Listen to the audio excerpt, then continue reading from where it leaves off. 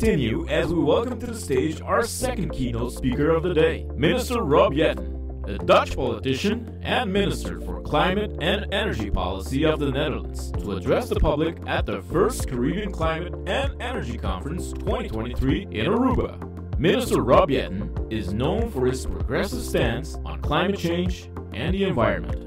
And he is here to share his knowledge and experience on the matter with us today. Let's give him a warm welcome as he takes the stage for this historical event. Welcome to the stage of the first Caribbean Climate and Energy Conference 2023 in Aruba, Minister Rob Jetten.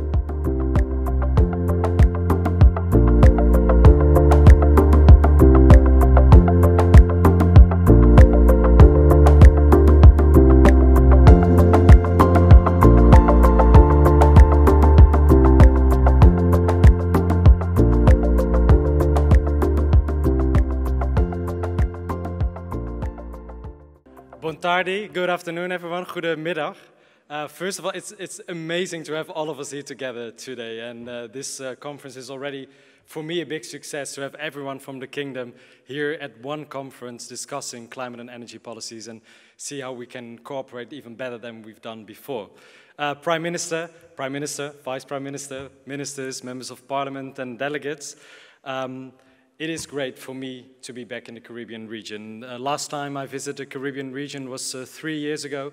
I was actually on St. Martin when we had the first COVID contamination on St. Martin. So a lot has changed since that pandemic. But I'm really grateful to be back here, to meet all these wonderful and nice people, and also to especially visit your beautiful and enchanting islands. In my first year as a Minister for Climate and Energy, it has been a privilege to meet some of you back in the Netherlands, and it feels great to be here today at this conference and to discuss with you in the upcoming hours what we can do to improve our climate and energy policies. And as you all know, and the Prime Minister has said it as well, our planet is warming. Sea level is rising, extreme weather events are becoming more frequent. And this has far-reaching consequences on a global scale, such as floods, forest fires, extreme droughts. It's disastrous for hundreds of millions of people.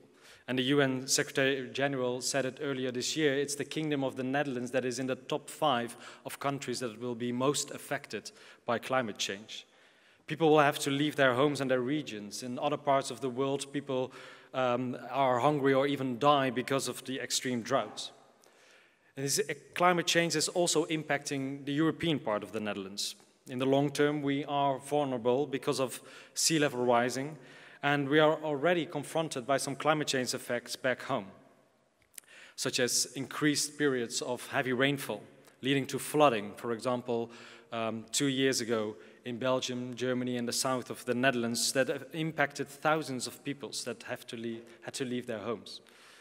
And this could happen more often as extreme weather events become more severe over time. But other consequences are less visible, but also catastrophic. Of all the flora and fauna that are found in the European part of the Netherlands, 15% is left of what we had only 100 years ago. So climate change affects all of us and also affects future generations. It also affects the island states in the Caribbean region, and you are well aware of that. Extreme weather conditions, rising sea levels that affect the coastline, and acidification of the oceans that threaten the beautiful nature, both above and underneath the waters of your beautiful islands. And the situation is urgent, and we need to act together, and we need to act fast. In Europe and in the Netherlands, we are stepping up efforts to be at the forefront of climate change action, reducing our carbon emissions and promoting climate justice internationally. And this also means ensuring representation, inclusion, and protection of the rights of those most vulnerable to the effects of climate change, both at home and abroad. And the solutions that we must promote are equity, assure access to basic resources, and assure that young people can grow up in healthy and clean environments. And that's all the more reason to meet here today and the upcoming days at the Caribbean Climate and Energy Conference. And I would like to thank the government of Aruba and everyone in the organization that you've done a wonderful job organizing this event in a very short notice, not only this day, particularly for the Kingdom of the Netherlands, but also tomorrow, the International Day. And there's a huge task before us to reduce greenhouse gas emissions and to increase the amount of sustainable energy that we generate. And this requires change from the government, from companies, and from people themselves. And additionally, it's a global problem that we cannot solve alone. We need to do this together within the kingdom and with other countries, and we need international agreements to make more progress. And much is needed to achieve the goals of the Paris Climate Agreement, so that we can slow down global warming and keep the 1.5-degree scenario alive. And that means changing our economies, making our energy supply more sustainable and increasing our energy efficiency.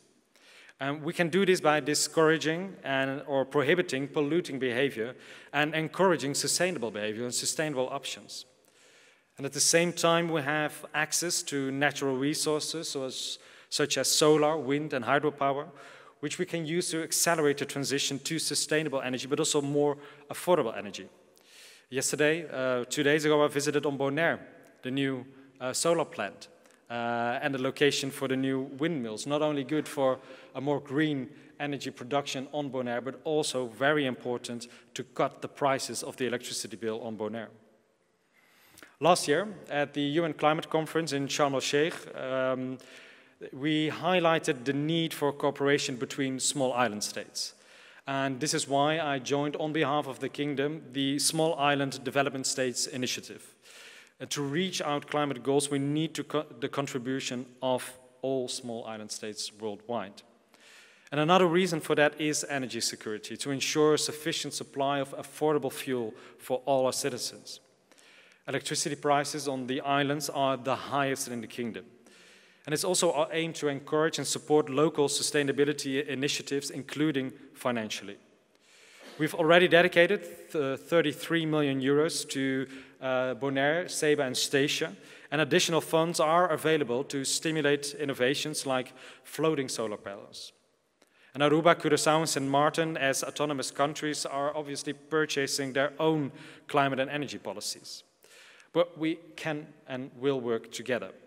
Last year, I announced to sign a memorandum of understanding with Curaçao on the production, import, and export of green hydrogen.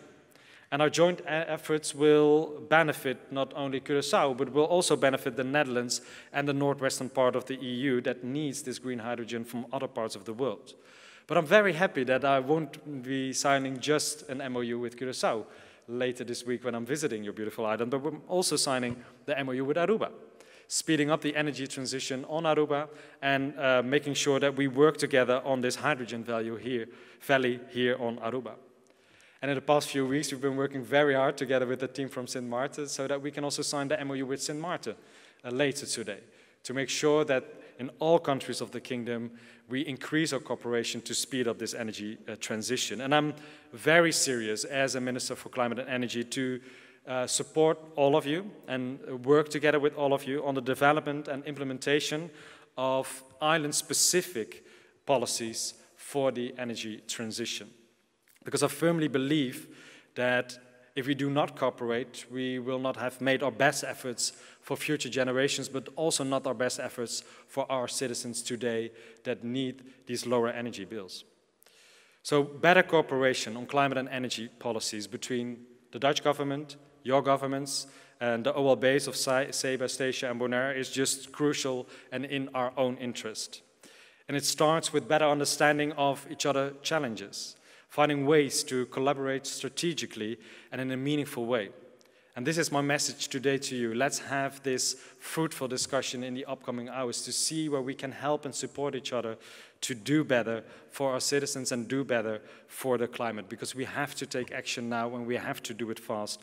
But I'm quite confident that we can do it together. Thank you very much and enjoy this conference.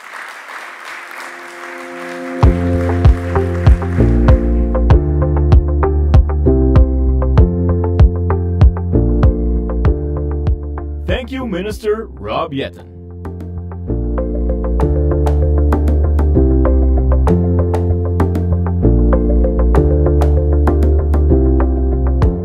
Before we continue, we would like to thank the Honorable Members of Parliament of Aruba for their support and presence during the opening of the Caribbean Climate and Energy Conference. Before we continue to the roundtable discussions, we would like to inform you that coffee, tea, and refreshments are available just outside this room.